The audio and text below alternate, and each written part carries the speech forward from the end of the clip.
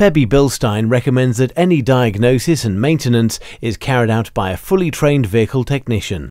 In this video, we are looking at the high-pressure fuel pump cam follower. This is a common fuel system wear item that affects several popular Volkswagen AG vehicles fitted with the 2.0 FSi and TFSi engines. The symptoms when this component is worn may be an increase in engine noise, loss of engine performance, uneven running, and stalling. This is due to reduced maximum pump piston lift, causing fuel rail pressure fluctuations, fuel pressure loss, and poor regulation. Before starting work on the fuel system, be aware that the fuel supply line is pressurized. Wear safety clothing in order to avoid injuries and skin contact with fuel. With the bonnet raised, remove the engine cover and air cleaner assembly. Before working on the high-pressure fuel system, the fuel pressure must be reduced. First, disconnect the connector from the fuel pressure regulating valve on the high-pressure pump. Then allow the engine to run for approximately 10 seconds at idling speed, and then switch off the engine.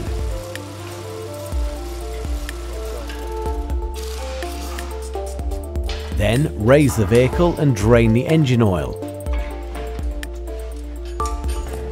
Inspect the oil for fuel contamination, as this could have had a dramatic wear effect on all engine components, which could be caused by an internally leaking fuel pump.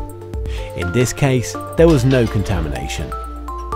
Lower the vehicle, disconnect the vacuum hose from the vacuum pump, which is located next to the fuel pump, then the engine breather pipe, followed by all the electrical connectors from the fuel pump assembly. Carefully loosen and remove the brass vent valve. This gives you better access to the lowest of the 3 pump bolts.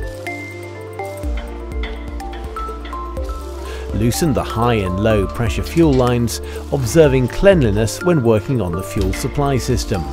Remove the fuel lines and place to one side. Unbolt and remove the 3 retaining bolts and carefully remove the fuel pump assembly.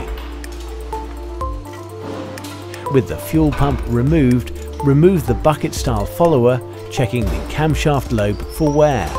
Then, with all the parts removed, inspect the fuel pump piston for wear.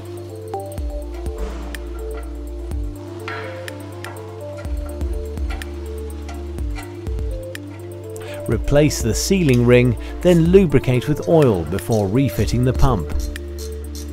Comparing the new and old follower, it is clear that the case harding has worn through and is now showing wearing on the shiny soft metal. With this example, it would not be long before this would cause further damage to the fuel pump and camshaft lobe. This should also be inspected for wear before replacing the follower. Lubricate the new follower before fitting, and then slide into place before refitting the fuel pump and associated fixings.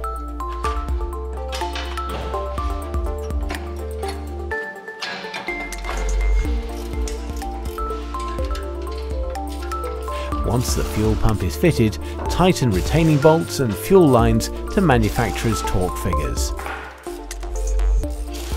Replace the oil filter and engine oil. Start the engine and ensure there are no leaks.